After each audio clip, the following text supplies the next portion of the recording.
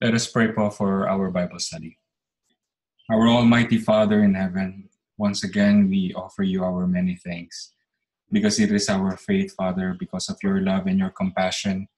You continue to shower us with the blessing coming from you, allowing us to once more live a life worthy before your sight. Even though we have so many faults, we have so many iniquities before your sight, your love is able to cleanse us of our sins and allowed us to be able to once again hear your words and your teachings so that it will be our guiding light as we continue to sojourn in this world. Father, once again, open our hearts and our minds. Please give us the understanding that we need so that once your teachings are pronounced to each and every one of us, may we be able to discern your commandments and allow them to be lived in our lives in accordance to your will. Father, we pray for our brother whom you shall use as your instrument. Please endow in him the knowledge coming from you, so that, Father, he may be able to preach with clarity and power. Send forth the Holy Spirit, Father, so that we will all benefit from the wisdom coming from the Holy Scriptures, that our brother will be able to teach to each and every one of us and allow it to be our light, Father, as we continue to sojourn in this world. We pray for all of those who are constantly persecuted and oppressed. Please, Father, hearken to their prayers, protect them at all times, and allow them to be set free at your appointed time so that all of us will be free once again to worship and magnify your holy name. We pray for all of our brothers and sisters all over the world. May you rekindle their faith in their hearts, Father, so that we may continue to utilize the life and strength that you continue to lend to each and every one of us as we also worship and magnify your holy name. We humbly believe, Father, that you have heard our prayers and that you will be with us throughout the whole duration of our Bible study. For all of these things we ask and beg in the name of our Lord, Christ Jesus. Amen.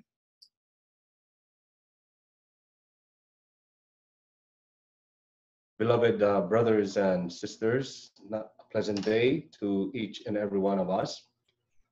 Today marks the first year of the passing away of Brother Jesse Macaspac. And as we know that what they have labored for, and as well as those who have gone before them, we do remember them of their sacrifices and labors that they have done for us for our faith. Is this really in accordance to the teachings of the Holy Scriptures, that we should remember those who have worked hard for our faith? Let us start our study here in Hebrew 13:7. Remember your leaders and superiors in authority, for it was they who brought to you the word of God. Observe attentively and consider their manner of living, the outcome of their well-spent lives, and imitate their faith, their conviction that God exists and is the creator and ruler of all things, the provider and bestower of eternal salvation through Christ, and their leaning of the entire human personality on God in absolute trust and confidence in his power, wisdom, and goodness. So really, it is a teaching in the Holy Scriptures that when times like this, we could start to remember those who have worked hard for us. And so we know that what happened during the time of when Brother Jesse Macaspac was still alive, he was supposed to disseminate or allow that all the letters, more or less than the 10,000 letters that were supposed to be given out, supposed to be done on July 27 of 2018. We must understand that it became earlier because somewhere in April, he was interrogated and he was expelled from the synagogues. And because of this, he was able to decide that it should be therefore May 10, that we should start already in disseminating all these letters that has made more or less than 5 years, which he started to allow to be disseminated in the post offices and also in the email blast on May 10 of 2018. So before everything else, brothers and sisters, he had plans to be with us in the anniversary on July 27 of 2018.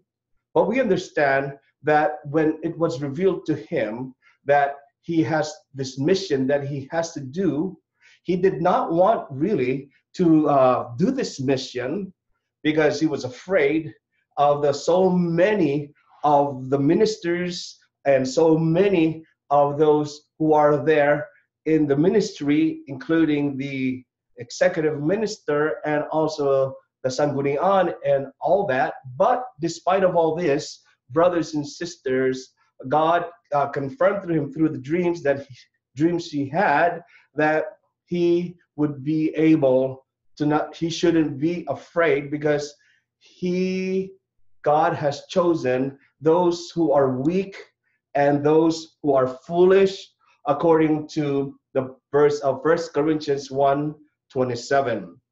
And so what happened is that God showed him 3 doors.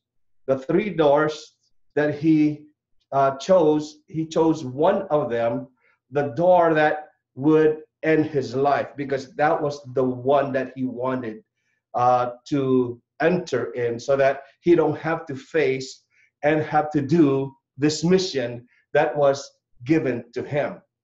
But when he entered there, he asked God, why is it that he did not die? And so God replied that he has something to do first.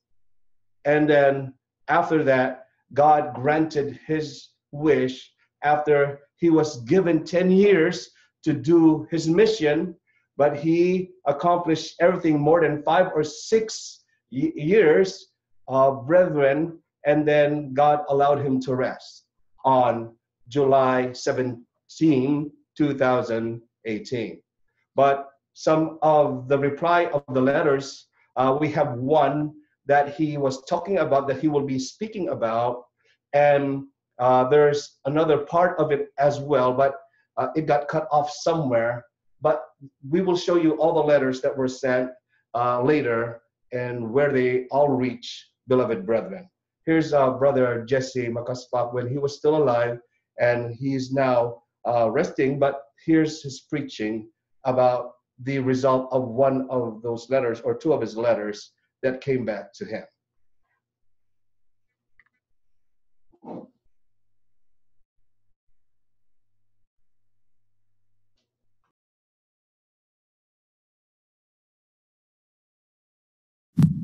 During Thanksgiving or during the anniversary of the church,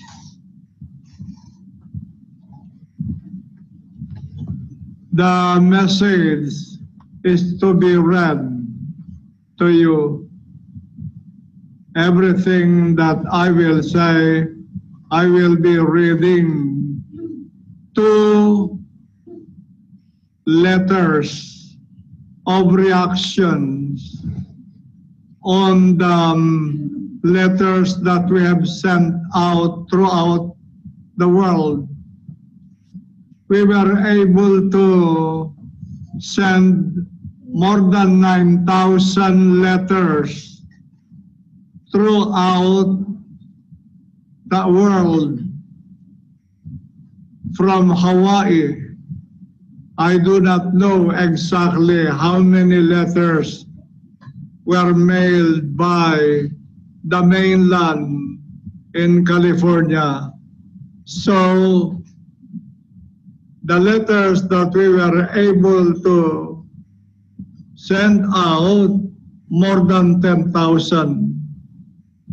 I received 2 letters, emails. I will impart them to you this morning. I know you will be interested. I just like to advise you that we have to be extra careful on how we live, especially the spotlight is toward us, the family Macaspac and the Riveras of Hawaii. So let us try our best to be more active, especially in doing our duties to our God. I'll be reading the two messages. Brother Jesse, I hope my letter reaches you well, in peace and in good health. I am an old minister like you, but is still active and has a local.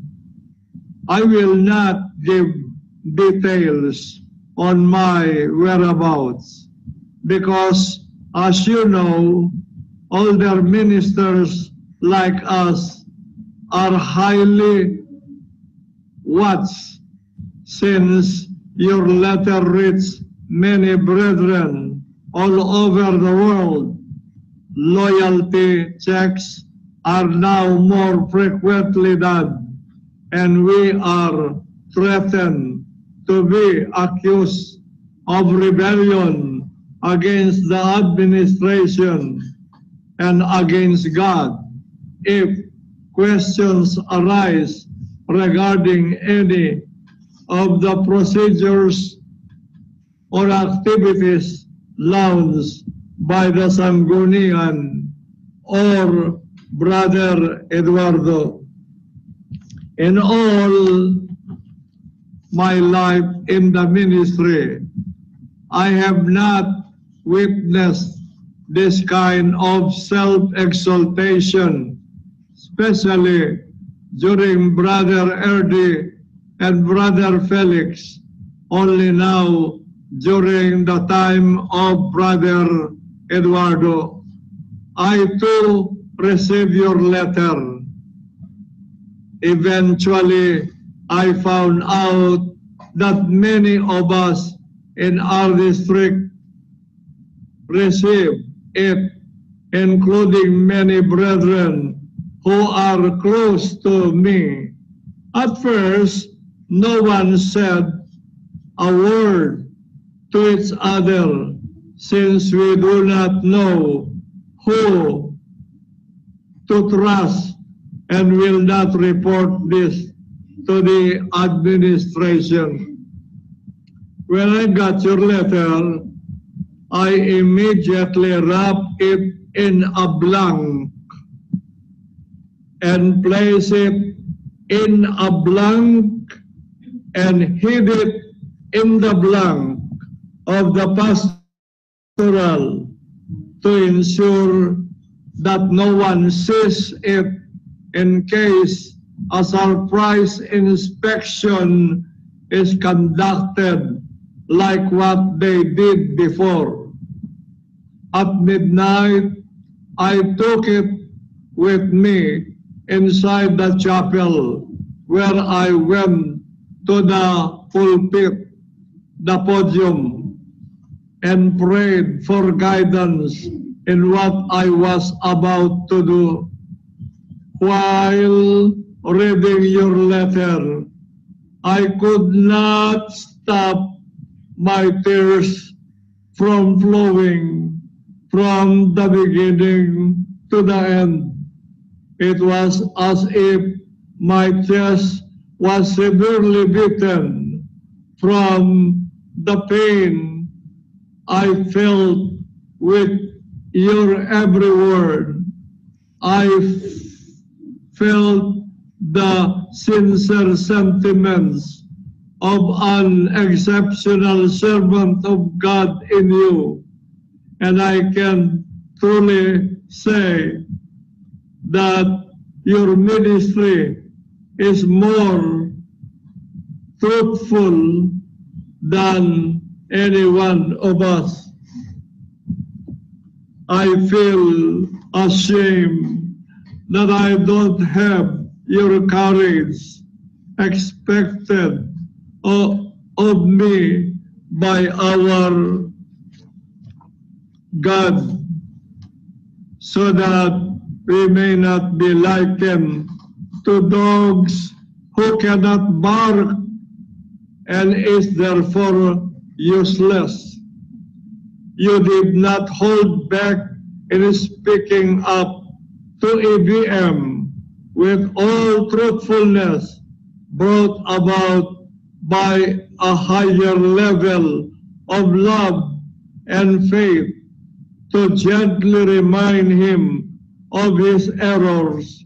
You did not fear to show the crooked justification of Brother Eduardo regarding what he did to his parents, especially to his mother and his younger brothers and sisters. I feel your intense aim to correct his way of thinking and remove the evil spirit in his heart and the hate he has against his siblings. If only love and kindness prevailed in the heart of the current administrator of the church, this scandal and shame would have not happened to the church all over the world. I saw how you strive to remain a true soldier of God, to fulfill our sworn duty to care for the brethren and their faith, so they can continue until God removes EVM and all corrupt and disobedient ministers under his leadership. But from what I have seen happening in the church and how your clan, that is the whole family, has been mistreated, God shows us all the signs that he has allowed this administration to fall into making errors. They have been blinded by fame and riches, their involvement in scandals, venturing into business, owning, that is pagsasala, and owning money from the banks just to add a few more. My vow prayers have been answered, and your letter fortified my decision. Although I have known these anomalies for a while and EVM's separation from the doctrines and procedures, I remain silent. My faith was that God will reveal all things, and he will remove Brother Eduardo and punish him and those ministers like him, and God will replace them with an administration who possess the heart and spirit of the former leaders of the nation of God. This is why, although I remain in my duty, I no longer follow the useless instructions of the Sanggunian. I know they only want to exalt Brother Eduardo for his own glory. In this way, it is revealed that EVM is still childlike or immature. He is easily swayed by opinions and intentions of those around him, including this one one with EVM and make EVM smile. Mantra to cover up for the insecurities. This was not allowed in the times of our former dynamic leaders. The focus has been taken away from God, from our Lord Jesus, and given to the executive minister. Many times, Brother Erdi was when Brother Erdi was alive, out of love, the brethren tried to give him accolades, but he refused to accept them to prevent anyone from honoring him more than our Father and our Lord Jesus Christ. Brother Erdi and the last messenger in these last days were dynamic and powerful, but they were humble and filled with love and kindness, and it was evident that they were guided by the Holy Spirit. I pray to God that He may give me the chance to prove my word as His servant with the right qualities to shepherd His fold. May He give me the courage to stand up for His righteousness and to no longer be an instrument of a disobedient administration, a leadership swallowed by greed, jealousy, and hate in the person of Brother Eduardo. This is to test his nation if we will entrust our faith and godly fear unto Him who is all-powerful, and unto man who use power and authority to oppress the rights and freedom of those who stand for the truth and refuse to follow his selfish ambitions. I truly miss the days of Brother Erdi, even though he was strict because he disciplined accordingly and with love, just like a father to a son. And although the church was in the pinnacle of success worldwide, he did not give in to the fame and glory. He lived humbly. He refused any government position and worldly recognitions. May it be Guinness World Records which do not give praise to God, but only to those who are thirsty for attention and worldly reward.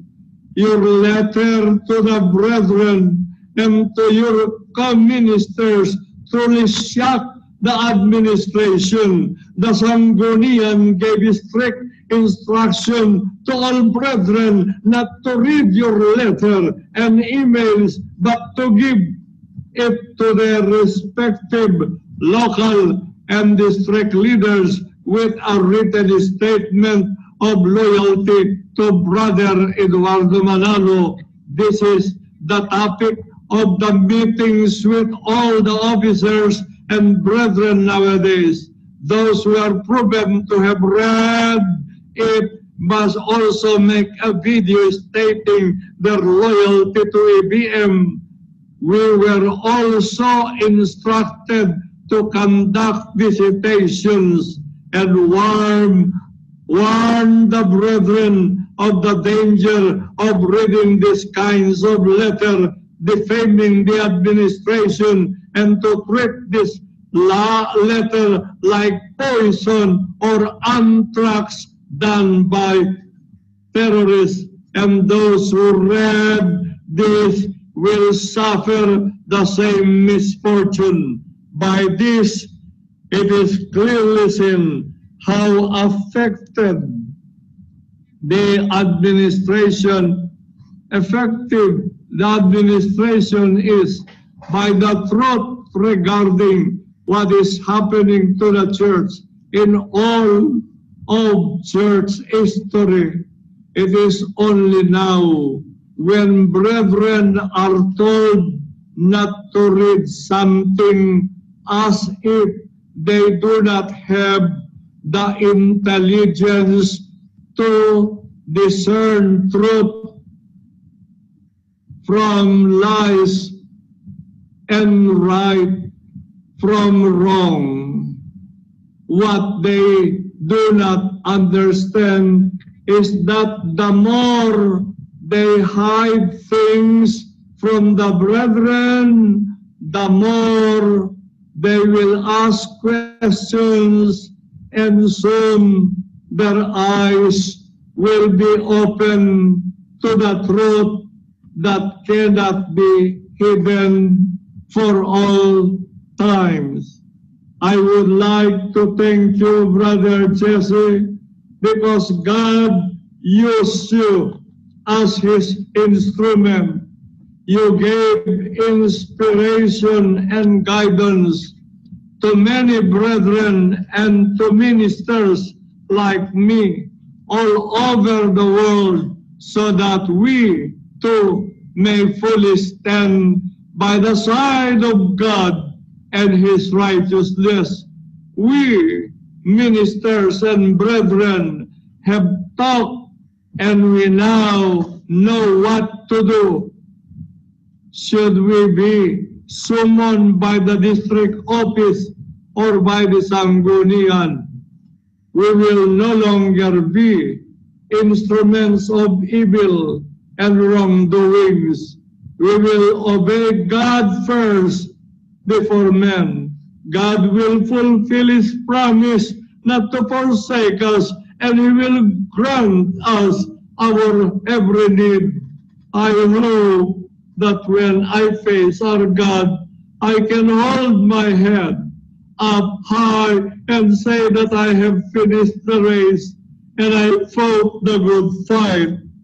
I pray that many more will be awakened to the truth and will choose God now instead of pretending still to be one with ABM.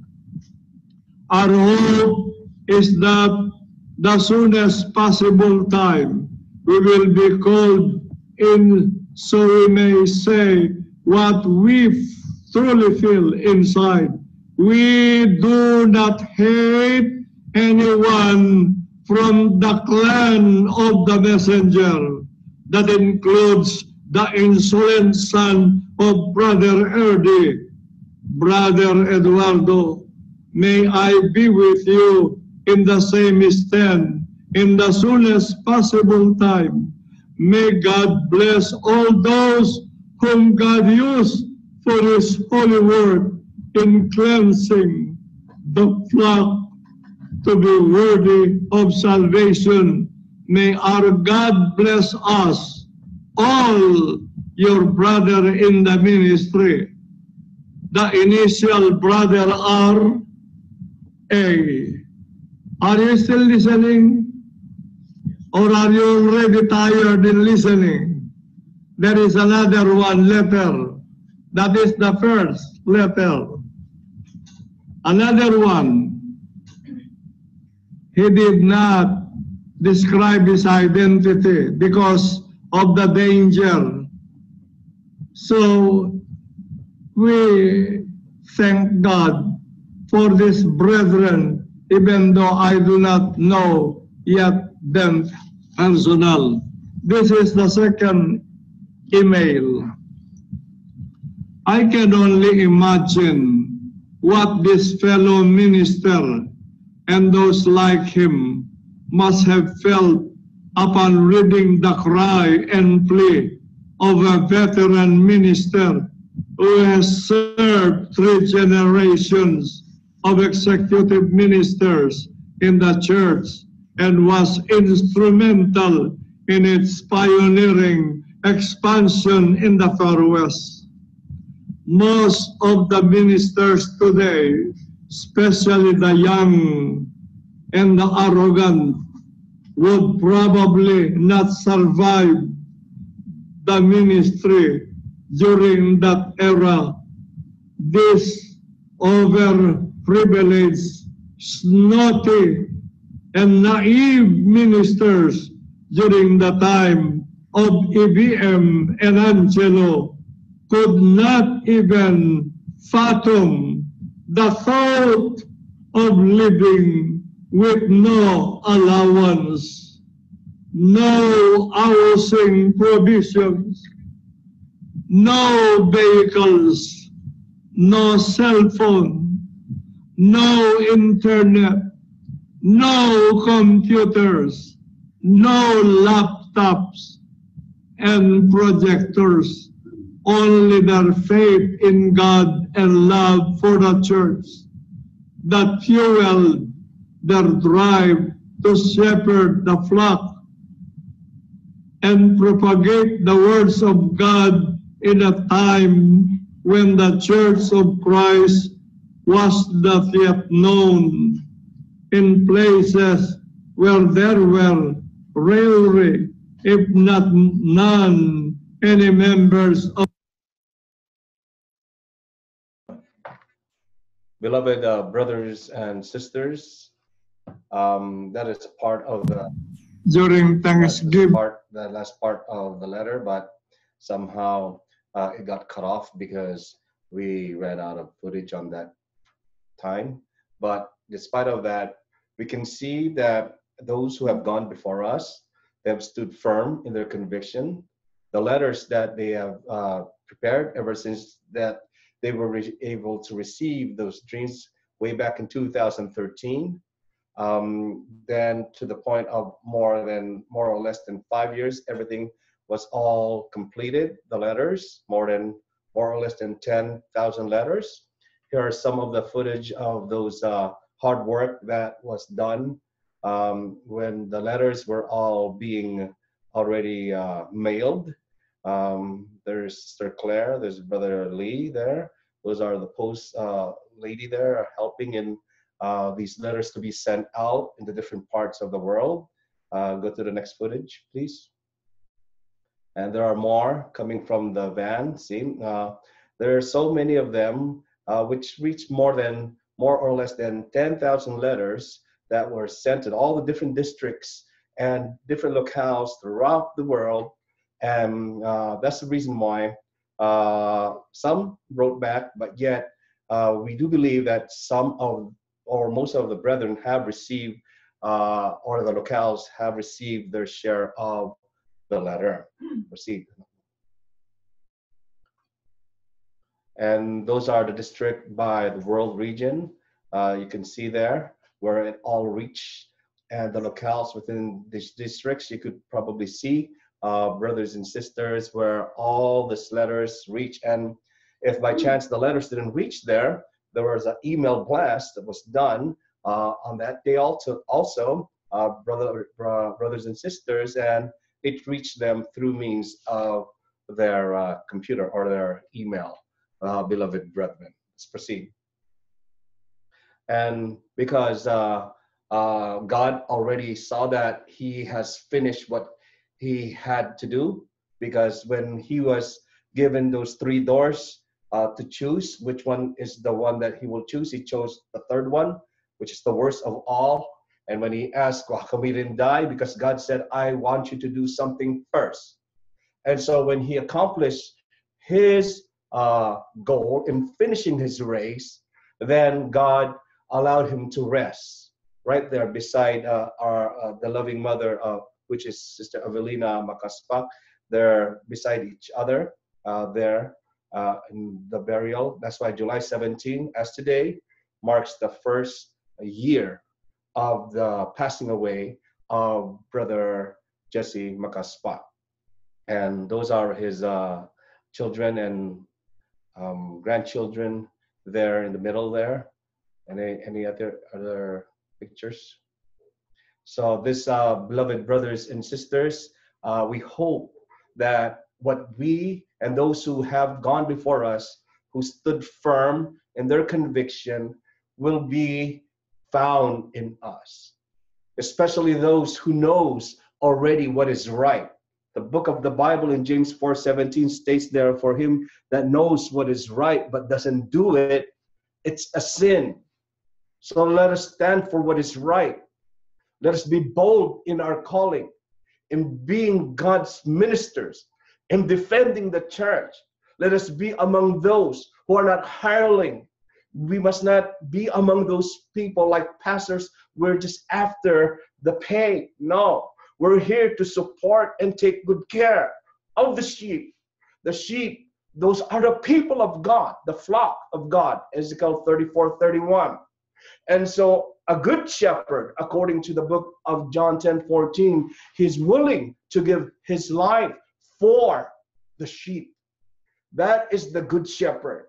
We are willing to give ourselves for the mission of God's people, so that those who would follow our Lord Jesus Christ instead of man, they will be given eternal life. That's written in John 10:28-29.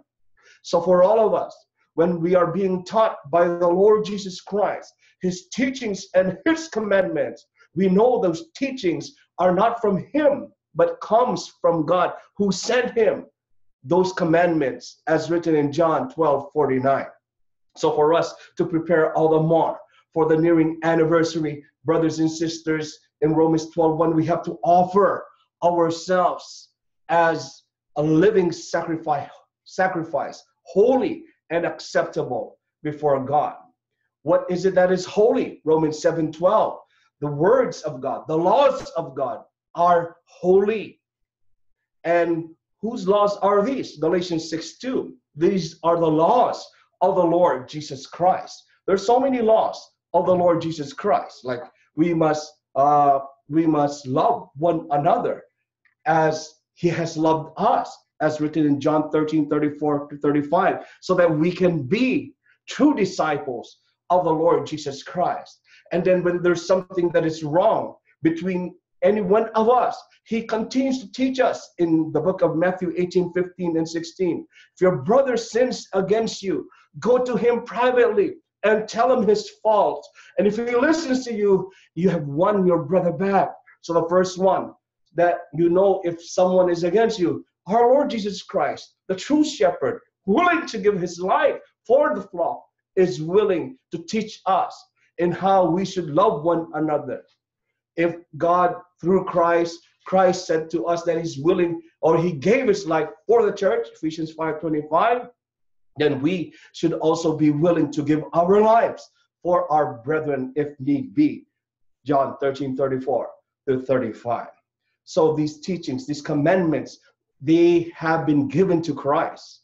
Why? What is pleasing before God's sight in Psalms 133? What is pleasing there is that brethren dwell together in unity. And we know that salvation is given to those who does so, if you just continue reading the book of Psalms 133:3.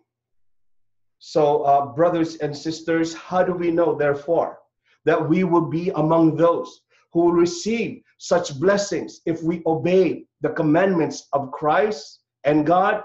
They will abide in us through the Spirit. Whose Spirit is that? Galatians 4:6. God will send his Spirit of his Son into our hearts. When will it all be more possible? 18:20 of the book of Matthew. If 2 or 3 are gathered in my name, Christ says, there am I in their midst.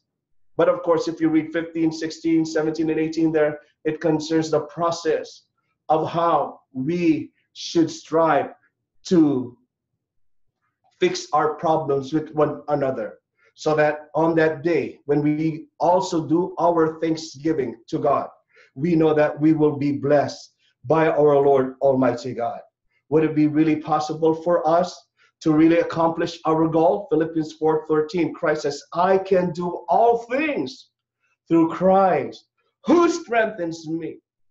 Because when I am weak, then I am strong. 2 Corinthians 12:9-10. And so what kind of heart is it that God would want to see in us when we approach and draw near to him?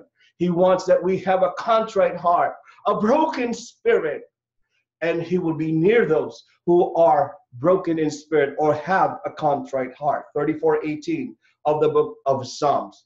So on that day of our Thanksgiving, we may not have enough that we may offer to God. But what is it that God will all the more accept on the day of our Thanksgiving? Those who have a broken spirit, he will not despise, according to the book of Psalms 50:17. So what is it that we should ask of our God?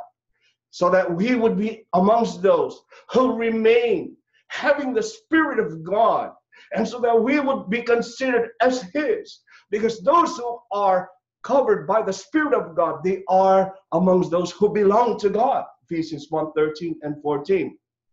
And so, what should we ask? If you read Psalms 51:10 through 11, it says there that we should ask God to create in us a clean heart and do not remove the Holy Spirit from us.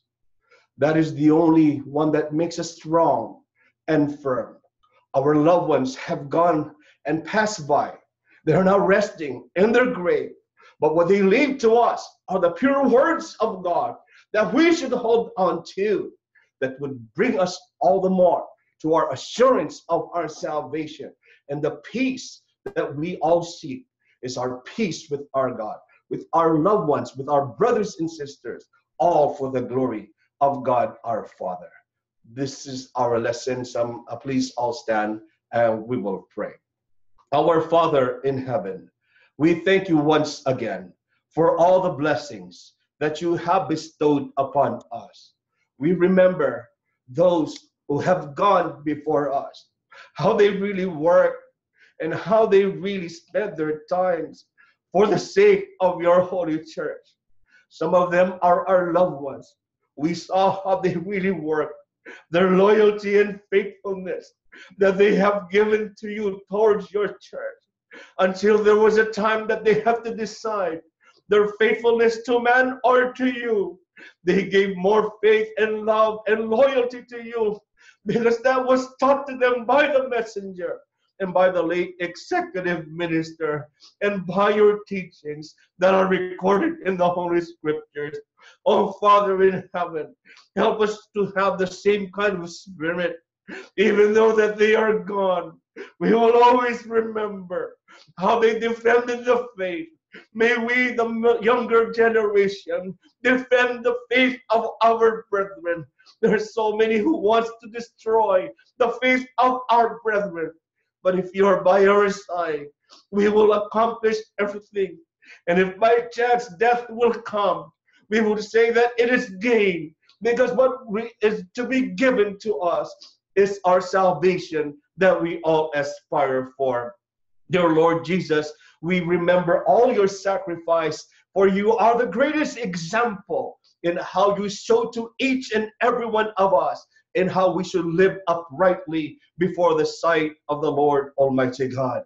Help us to prepare all the more for the anniversary of the church that is drawing near. May you bless all those who will perform, and may we all be blessed and be able to experience the presence of our Father. Father, we ask that you please bless all those who have been oppressed, especially the family of the late executive minister. Some of them are in jail. Some of them were cast away.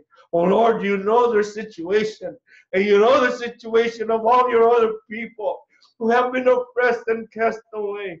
In the midst of our loneliness, be the one to feel in our hearts that you have never left us, that you will always be there for us, especially when we are sick and there's really no one there to hear our cry. Please heal us from our ailments, that our life and strength will be utilized in worshiping and honoring you.